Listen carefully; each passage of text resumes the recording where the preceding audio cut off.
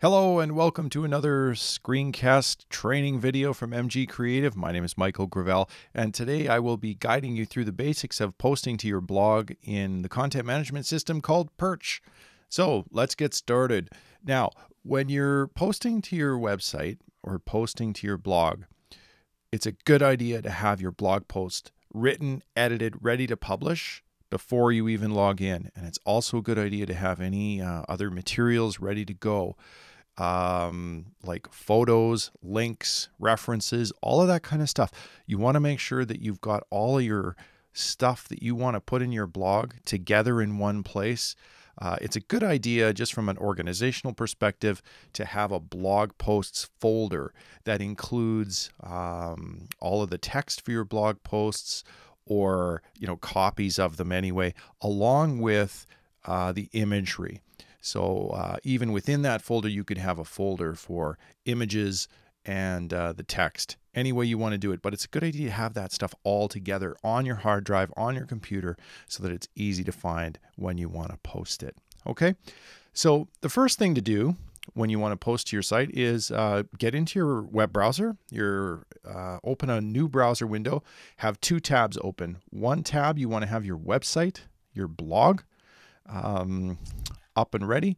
And then on the other tab, you want to have your Perch admin interface ready to log in. So let's dive right in, and we're going to post a blog.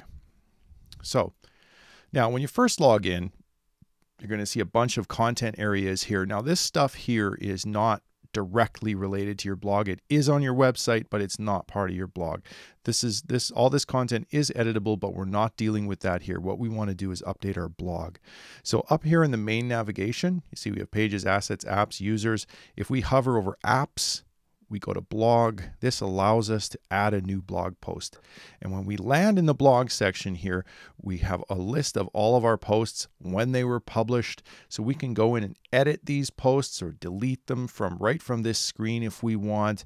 This will also show us our drafts if we have any. We don't have any yet, but it is possible to save a post as a draft. So we want to add a new post. So let's go to add post. Now, there's a bunch of fields here that we can fill in. Obviously, each blog post has to have a title, and then there's the post body, and then there's an excerpt. Now, the excerpt isn't used in every single application. It just depends. In this particular case, this blog, the excerpt is used on the front page only as a teaser excerpt. So again, it all depends on your site and what exactly is how it's designed, how it's laid out, and how it's built. And different sites will have different types of functionality. But bottom line is you need a title, you need a post body at the bare minimum. And then of course you can change the parameters like the date it's published. You can change the categories that are involved here. In some cases you may be able to upload a special image that will rest at the top of the blog post. Just depends on how the blog is constructed. You can also allow or disallow comments on a post-by-post basis. And there's a few other options here that you probably don't have to worry too much. The status here is where you would change it to draft if you so chose. So you can publish it right away, which is, you can do that if you want, or you can leave it as a draft. Like I say, it's a good idea to actually have your blog post content completely written, spell checked, edited, ready to rock. I know that seems kind of antithetical to some bloggers, but it's a good idea to have all that stuff done before you publish. And then down here is our save button. So when we've posted all of our stuff or entered all of our stuff in here, we're going to hit save, and that'll publish it to our website. So we've got a blog post written in a word processor, and we've got a bunch of images, or a couple of images, that we want to post with our blog. So let's go to that. So what I'm going to do is I'm going to head over to my file system here, and I'm going to go to my test blog that I wrote in Apple's Pages. So here's my Lorem Ipsum blog post. It is 4 paragraphs. And what we're going to do is I'm just going to go Control A, which will select all of that text. And then I'm going to go Control C, which will copy it to the clipboard. And then I'm going to scroll back over to the Perch page, Perch admin interface, and I'm just going to click in this post text area here, and I'm going to go Control V to paste that right in there. Now, couple things to note. Notice that all of these paragraphs here have one single blank line between them. That's very important. That tells the publishing software that that block of text is a paragraph and it should have space below it. So between paragraphs, you have to have a blank line. If you don't have a blank line, you're just going to have a big block of text, which on the web is a no-no. It's really hard to read.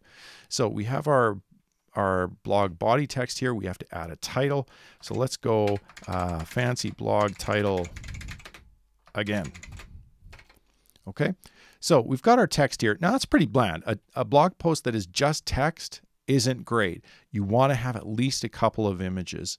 And it's also a good idea if you're referencing anywhere else, referencing a Wikipedia article or a different website or something like that, it's a good idea to have links in there too. So what we're going to do is we're going to bold the first few words here. So you can see what I did there.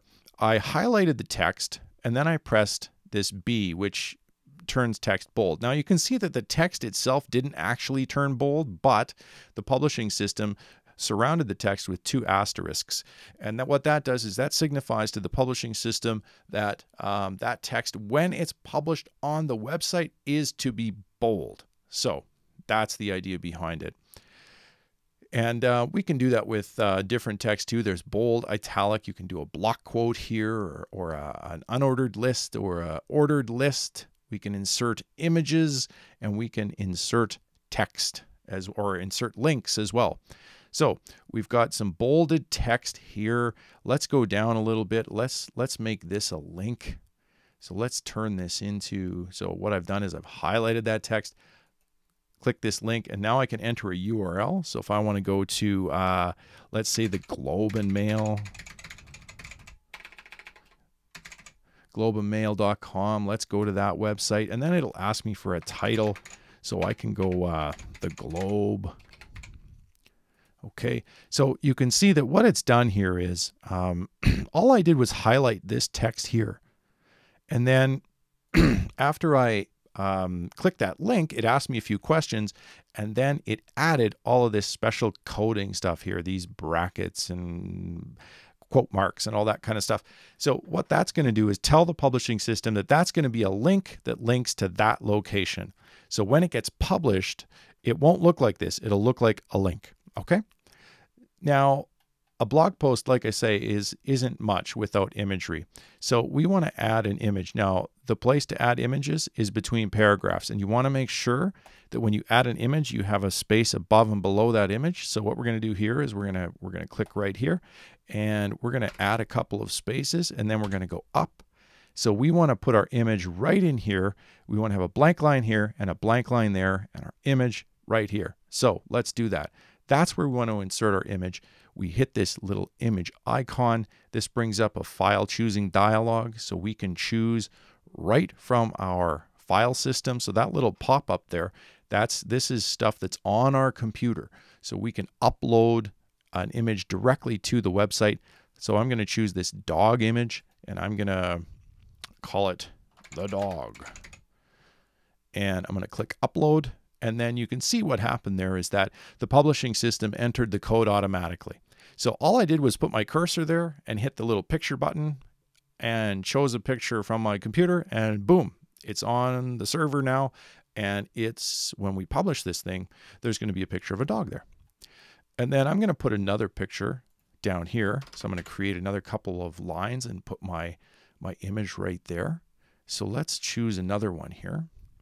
So I'm going to choose this baby and call it hands, because it's a picture of some hands. I'm going to upload that, and boom, it adds it in. So what we have here, even just in a few minutes, we've got a good title. We've got some bolded text. We've created a link down here, and we've added a couple of images. So our blog post is already looking pretty good. It's got some great text. Ooh, see here, there's no blank line between that paragraph. So we just fixed that. So our blog post is looking pretty good. Now, if we want, we can throw an excerpt here. So let's do that. Let's take a little bit of text. Let's say this line here, and let's copy and paste it down in here. And that'll be our excerpt. Now, we want to publish this right away. So let's just leave the publishing date. We can throw a couple categories on there too, if we want. And then we're just going to leave the rest. And the important thing to do is go save. So our system here is telling your post has been successfully created. Okay, so that means that this post is now on our website. So we're here in our blog section on our website. Let's reload the page and see what that baby looks like. So here's our fancy blog title again. And you can see that our excerpt has been published here.